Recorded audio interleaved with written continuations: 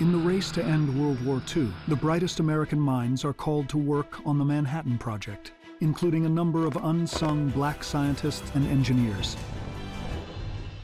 In 1941, FDR signs Executive Order 8802, prohibiting discrimination in national defense programs.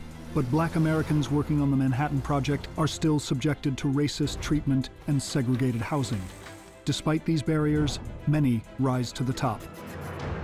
William Jacob Knox, son of a formerly enslaved person, becomes the only black supervisor overseeing uranium isotopes.